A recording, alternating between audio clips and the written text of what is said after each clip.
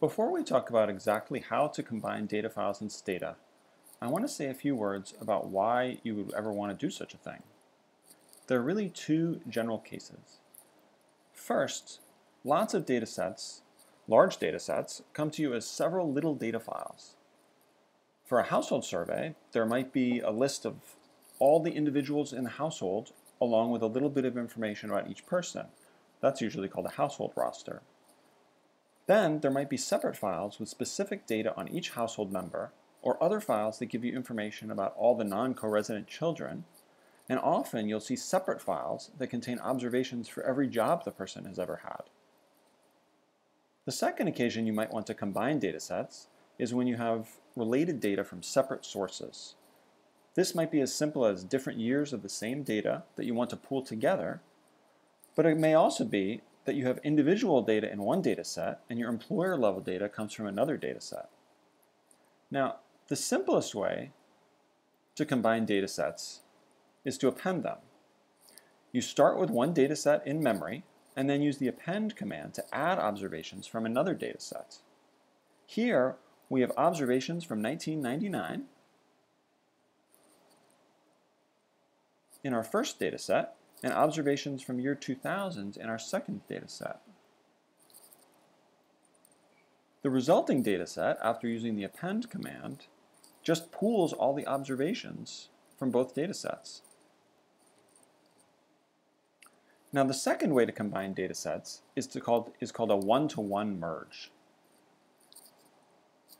Use this when the unit of observation is the same in both data sets, usually. Now, suppose you start with an individual level dataset that contains 3 variables. In this case, HHID uniquely identifies the household. That's this variable. PID, or person ID, uniquely identifies the individual in the household. And together, they uniquely identify individuals in the dataset. The third variable is the age of the individual. Now, we have a second data set that also contains the HHID and the PID of individuals along with their height and weight. Maybe that's in a separate anthropometric data set. Now, whenever you use the merge command, you're going to have one or more key variables that are used to match the observations between the data sets. In this case, the key variables are HHID and PID. Now, note that both data sets must be sorted by these variables before you do the merge. So you'll need to use the sort command, unless the data is already sorted.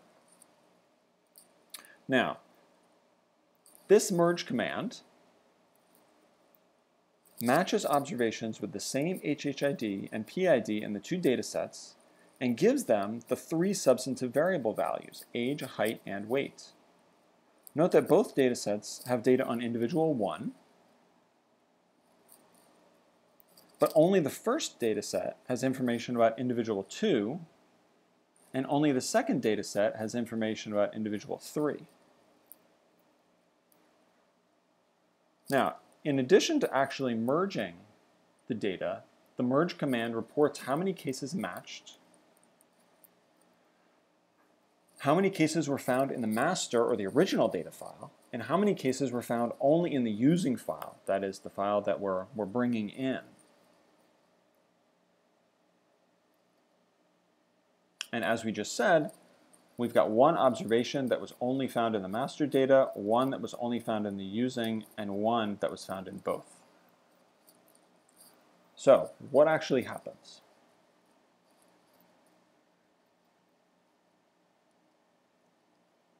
In this case, the resulting data set contains 6 variables. It contains the 2 key variables, the 3 substantive variables, as well as a _merge variable that tells you what type of observation it is. Whether it was a 3 corresponds to an observation where data was found in both data sets, a 1 is the data was only found in the using data set, and the 2 data was only found in the Or 1, the data was only found in the master data set, and 2, the data was only found in the using data set. And note that, for example, for this second observation, we've got missing values for height and weight because, well, that person was not found in the anthropometric data set. Now, to combine data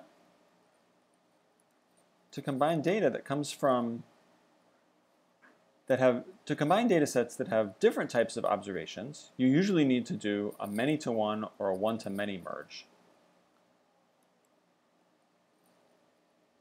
Suppose your original data is measured at the individual data and contains each person's age as well as their state of residence. And you want to combine this information about you want to combine this data with information about their state that lives in another data file. Now, because potentially many individuals will be matching to the same states, you use this many-to-one merge statement. So this m:1 signifies many to one.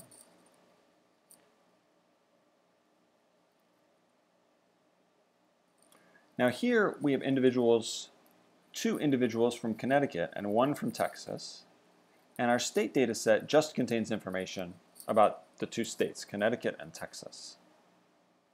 As before, merge gives you a report about what observations from each data set found a match. In this case, because all of our individuals come from Connecticut and Texas, and our state data set contains only information about those two sets, all of our observations are matched. So, what happens? Well, the resulting data set is made up of our original 3 individuals, but now we have variables, population, and median household income that describe the states that these people come from, or that these people live. If we had started out with the state level data and we wanted to merge in the individual level data, we would have used a one-to-many merge statement. Now, using append and merge in the ways I've just described will handle the vast majority of cases you'll run into. But occasionally, you might want to do a many-to-many merge. To learn more about that, as well as the many options that the merge statement has, I refer you to the always helpful Stata help pages.